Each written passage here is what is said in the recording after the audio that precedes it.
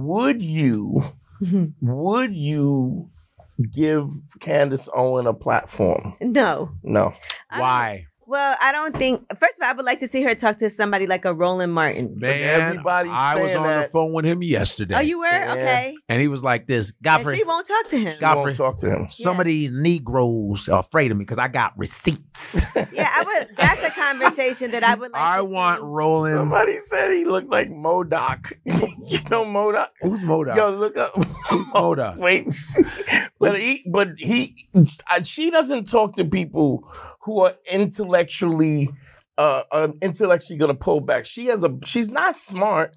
But she's great at deflecting and filibustering and I think the things that she said about Floyd Ahmaud Arbery, what she said about Breonna Taylor. She said, what did she say about Breonna Taylor? What the fuck? That she was a drug mule. Like and she was in the hallway, and she was that they were all so deep in drugs, and they things that are just not true, and it's harmful and hurtful.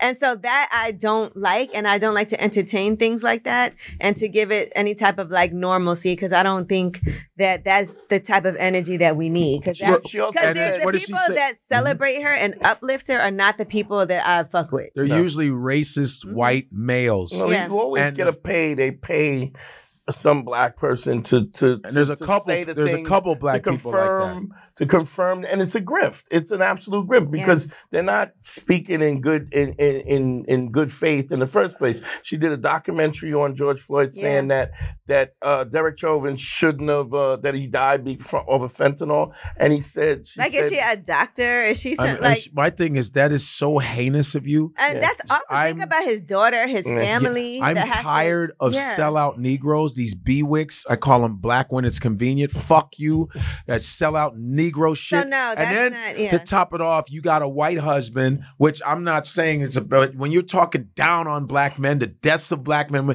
and you got this white husband, and then you come on these shows going, he was the perfect person for me. Go fuck yourself. And then even for at saying time, the shit you said even about at a time when DEI is under attack, right? And then she can say things like, if I see a black pilot or Asian, I automatically am going to think that they didn't deserve that job and they don't know what they're doing. That's some dumbass shit. That's an awful thing to say. Why do you think that people who are black can't be competent? Yeah, can't be competent. DEI doesn't mean that unqualified people get jobs. It means that it is qualified people that can fill that position, that wouldn't normally get the opportunity. And they have proven that having diversity when it comes to any type of corporation is actually really beneficial to the bottom line. But so I don't. Yeah, that's right. No, here it is. It's like, so you guys are so mediocre that you never let anybody in. It's no different than sports. White folks never let us in anything. You're that mediocre that you didn't want any fucking challenge. And so when we get in, oh, you got lucky. No, bitch, I beat you out. You know, I literally, and even if they do diversity inclusion, if the person sucks, you kick them out. You get another diversity. Yeah, but you're not gonna another get token. That. You're just not going to get that because black people don't get that opportunity. No, I know that. I'm not saying you. I'm saying in they don't get that opportunity in the first place. But if you think about any of the crashes and any of the incompetence and the drunkenness, it was all white dudes who crashed planes and stuff. Yeah, because there were no. It's not like black people. It's like the Tuskegee Airmen. When they came, they flew better. They were way better. Fuck out of here. It's very rare that I have a black pilot or a woman pilot, even more rare. And when I do, I don't think, oh, they don't deserve that. I think amazing. I go. You know, they was dope. First of all, in aviation, you have to qualify. You just have to have the hours. Like, let me hire this person that doesn't know how to fly a plane. You're like this. What this button do? Just automatic, right? You're like this. Hi, everybody. I'm a black pilot because they gave me a chance. Yeah, well, good luck. You know what I'm saying? And that was that other dude. Who's that dude that Thomas Sowell. Thomas Sowell, that fathead fuck. He said that. And I was like, if I see a black pilot, go fuck yourself, dude. It's like, I don't even think that because aviation is not a game. Yeah. And when you're trained. Not gonna just let somebody they ain't going to let black people in anyway, competent or not. Right. So for her to say that, it's such a sellout. And now they fired her punk ass. And now she's coming back to, we got to do like Stacey Dash. Leave that bitch on a raft. Let her be on that sellout raft. fuck you. We supported your ass. Because Roland Martin stomped her into the ground. Oh, yeah. He literally showed it. He goes, let me, this Stacey Dash. Go to my iPad. This Stacey Dash. Stacey Dash, I don't think you remember the first magazine your ass was on. Showed it. Could you show it?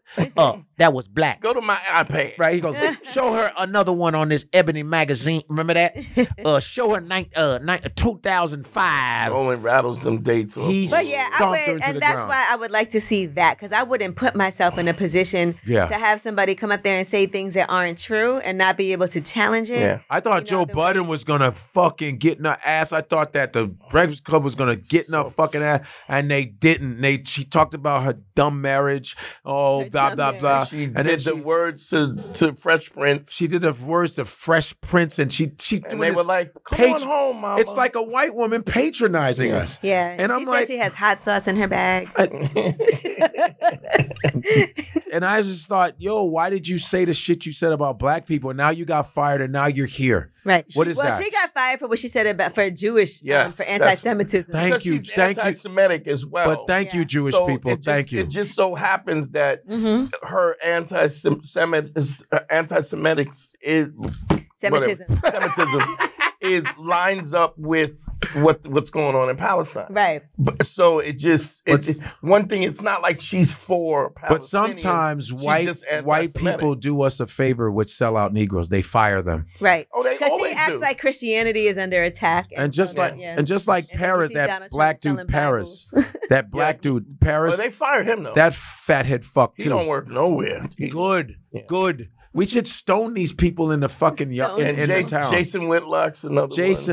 Jason, Larry Elder, Fatlock, Larry Elders, and they all look funny. And they're not dumb. It's not like you don't know this stuff, but it's like she does that thing about she mimics Thomas Sowell's thing about black people need to pull themselves up by their bootstraps, and it was welfare that split the black family up because black men weren't allowed to be in the house, which is not true. Right. If you research that. But my thing is, black people made this possible for you to be on a mic saying stupid shit. Yeah, well, shut the fuck up. Yeah, so I don't like to uplift, because I think when you put people on a platform, then it means that it is kind of giving them some type of like credibility. But if you're just platforming them, giving them the platform. My thing is, use the platform, but get in their ass. And if you're not intellectually have the intellectual acuity to get in there, then don't do it. Right. And that's not even shade to anybody. Like, I'm not a politician. I'm not a political analyst.